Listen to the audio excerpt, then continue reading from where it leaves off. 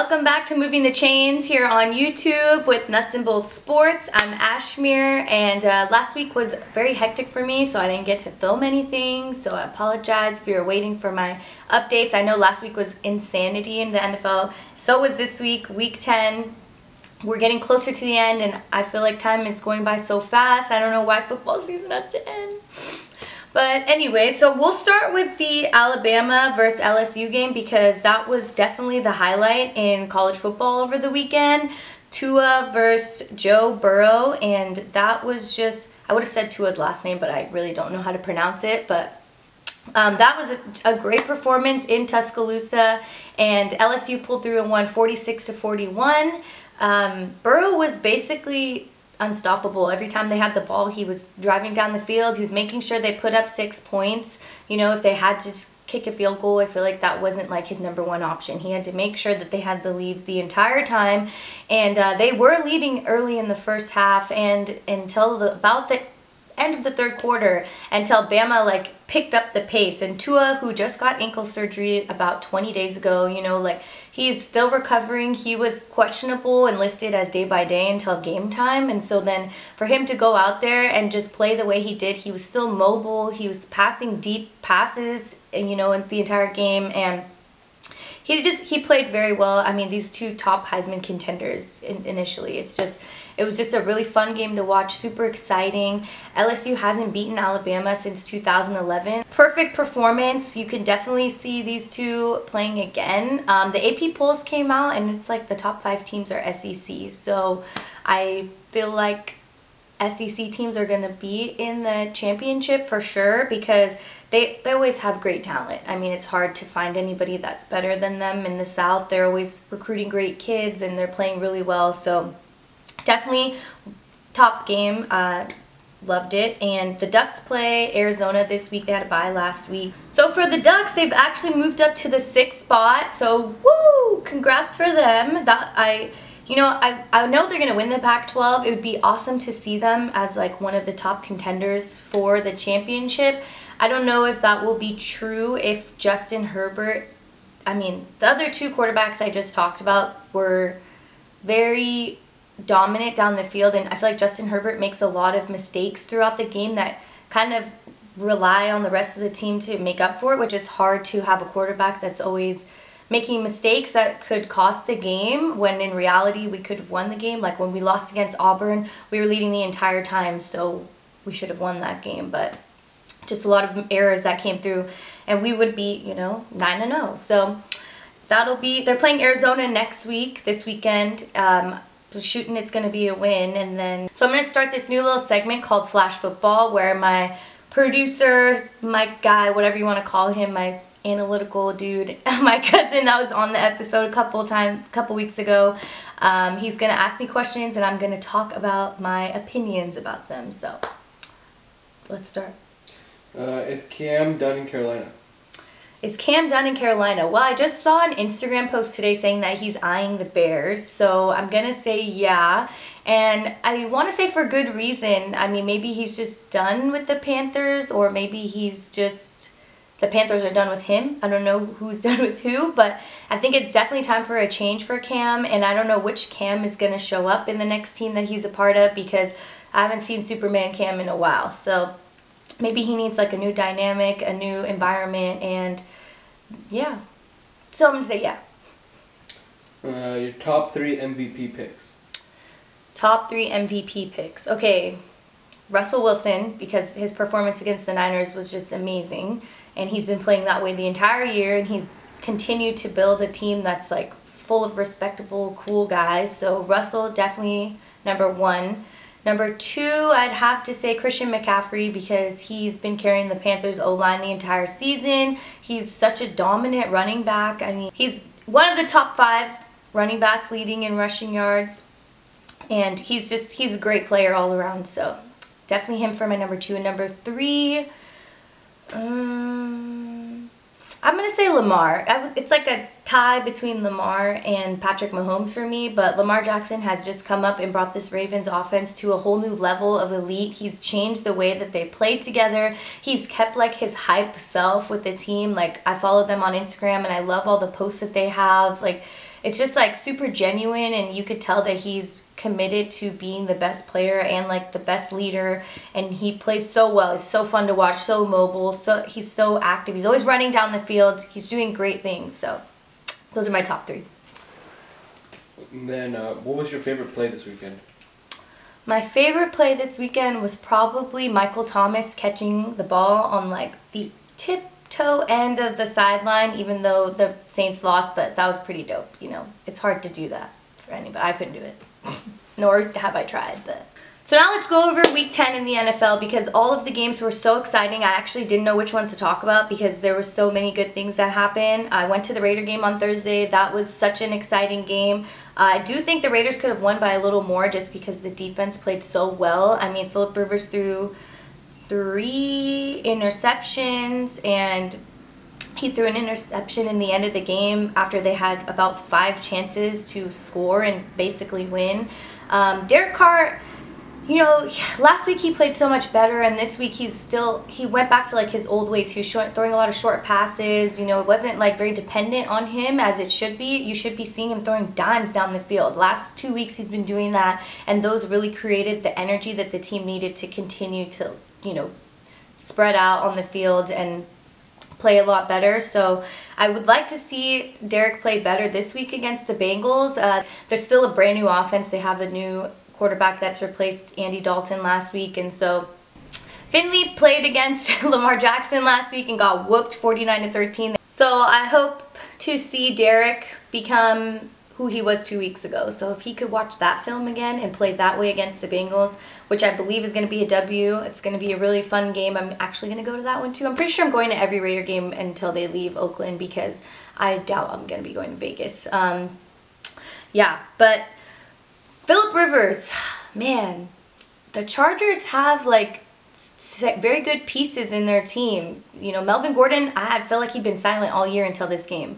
He finally stepped up. He was finally rushing, being a lot more aggressive. I know he's been injured, so it's been harder, but just not a lot of strong performances from everybody throughout the year. And, you know, I just think this game kind of put the nail in the coffin that they've got to readjust, and Phillip needs to be a lot more aware of his surroundings. The Raiders defense is not one of the toughest defense in the NFL. So, you know, they put a lot of pressure on him. They were spread out down the field. He couldn't get the ball out. It was just not his best performance. So let's talk about also the Kansas City game against the Titans in Tennessee. That was such a crazy game. Ryan Tannehill really came through in the last 2 minutes. Like, he ran down the field and like got 15 yards, and then led them to score a touchdown and initially win the game. And so him and Derrick Henry together like played so well. Derrick Henry is a monster. Like, if I ever saw him on the street, I'd just be like, damn, this guy could bulldoze through a defensive line. And he does, and he did, and he continued to do. Like, Derrick Henry had 2 touchdowns. He had 188 yards. Like, he was just playing at his A game.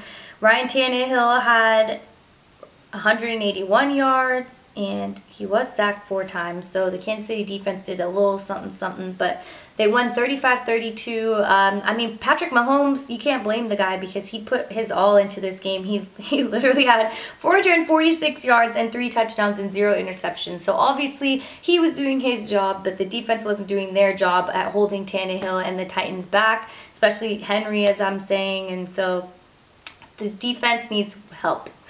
Another insane defensively strong game was the Falcons against the Saints. I mean, I don't think anybody predicted the Saints to lose this game, right? Like, I definitely didn't. I was like, yeah, if you're betting, you should totally pick the Saints. They're playing in New Orleans. Like, it's going to be loud and rocking. Atlanta's 1-7, like, whatever. And then here they go. They stuffed Drew Brees. He was sacked 6 times, okay? 6 times. And for the first half, he was held to 1 of 5 of third down. So that means that he only got 1 third down of 5 possessions, and that's not very good. For the entire game, he was 3 of 12. So, I mean, the Falcons defense was here to, like, literally not here to play. The divisional games truly prove that this is like a different type of a matchup. They don't care what their record is. They're just here to not be the worst team in the division. And so Matt Ryan did well, but you've got to hand it to the Falcons defense. They were the ones that put everything together. They were the ones to hold Drew Brees back. All they had were field goals. Like, he couldn't even get into the end zone, you know? Like, that's just so unheard of for Drew Brees, especially when he's like fighting for his spot with Teddy Bridgewater, because I actually wonder how Teddy would have played in this game. Would it have been differently? You know, would he have been more mobile than Drew Brees was? But who knows? And the last game, of course, will be the Niners and Seattle, because that was like definitely one of the best games of the year. I mean, the Seattle defense was it was a battle of both defensive, to be honest. Jimmy Garoppolo couldn't get anyone to catch the ball. I mean, there were 7 drop passes from his receivers. First loss for the Niners, you know, against Seattle, and they came in hot here in the Bay Area. They played super well. Russell Wilson had 232 yards and 1 interception and 1 touchdown, and Jimmy had 248 yards, same thing, 1 touchdown, 1 interception. They were both sacked 4 times. Like, the defenses both came in a lot harder than just Jimmy's offense, honestly. I think Russell Wilson did great offensively. He was super, just his typical self, like just creating plays. He has mastered the scramble in the pocket. Like, there's nobody doing it like him right now. So next week, the Niners are taking on the Cardinals in San Francisco. So I'm assuming that'll be a win like last time, and probably another high-scoring game, just because I don't think Jimmy wants to lose back-to-back. And the Seahawks take on the Eagles, and I do believe the Eagles are kind of going down in the rankings. I think Seattle's going to win this one. My predictions for this week, because I'm usually right, I'm going to say Steelers beat the Browns. The Steelers are sliding up out of nowhere, definitely. Rudolph is making a name for himself. Texans versus the Ravens, that'll be a really great game. I'm hoping Lamar pulls through, but you never know with Deshaun Watson. He has such a great... They're both very compatible in the way that they play. They're both just like mobile, athletically rushing. They're just doing great play calling. So that'll be a good matchup. I'm going to pick the Ravens, of course, because I'm like a Ravens fan.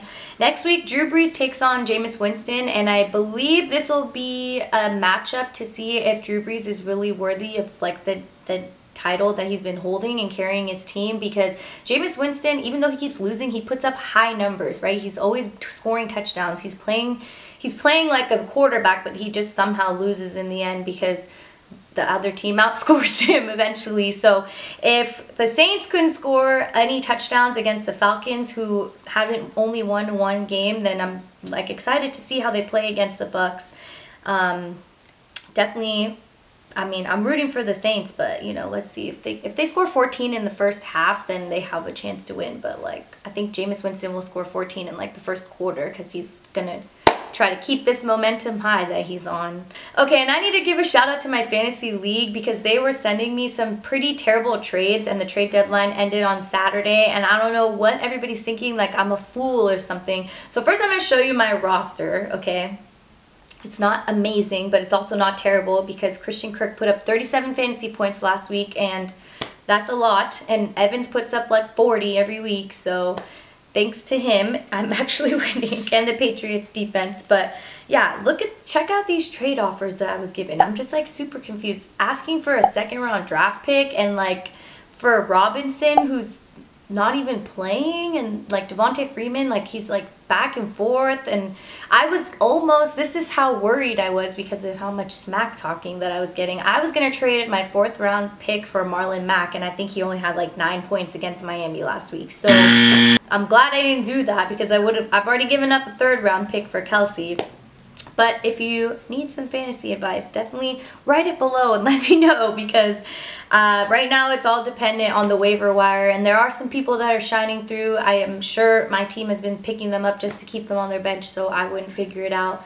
I would definitely look at Jacob Hollister, the tight end from the Seattle Seahawks, because he played very well. And this week, like I mentioned, they're going to play against Philly, and I can see him getting a lot of passes in that game and just being very active. And Compared to the rest of the team, I'm sure they're already owned. Metcalf, I'm sure, is taken. Chris Carson's already taken. So if you're looking for a tight end and he's out there, he's definitely a great pickup.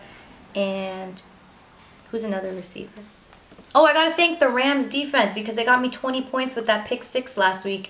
I was trying to get the Ravens defense, which would have been a good pickup as well, but I didn't bet enough on the waiver wire because I didn't know how it all worked. You know, I think the fantasy gods are on my side this year. Yeah, I think that's it's pretty dry out there. I'm looking at like who's available for me. Larry Fitzgerald just came up. I don't know if that's a good pickup or not. If you have him out there, maybe. They're playing the Niners next week, but yeah, so I kind of don't have a lot to give for fantasy just because I feel like everybody's swooped up the quiet ones. All right, everyone, thanks for watching. If you have any comments, questions, whatever, DM me, write a little comment here on YouTube. We've also got an NBA podcast that we've started. I'm not a part of it yet, but if you want to tune in, I'll definitely put the little image here so you could check it out. We've got 3 of our writers that are talking NBA every Friday. All right, I'll see you next week. Thanks for watching. Coming in, yeah, flex. I just wanna